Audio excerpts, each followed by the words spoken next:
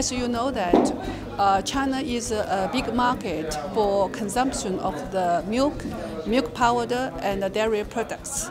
And we imported a lot of milk and dairy products from the world.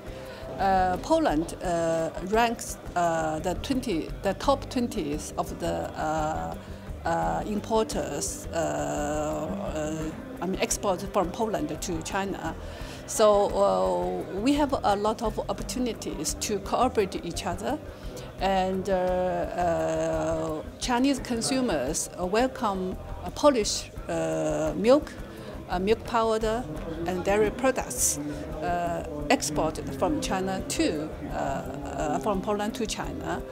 So we have a lot of opportunities to cooperate between China and Poland.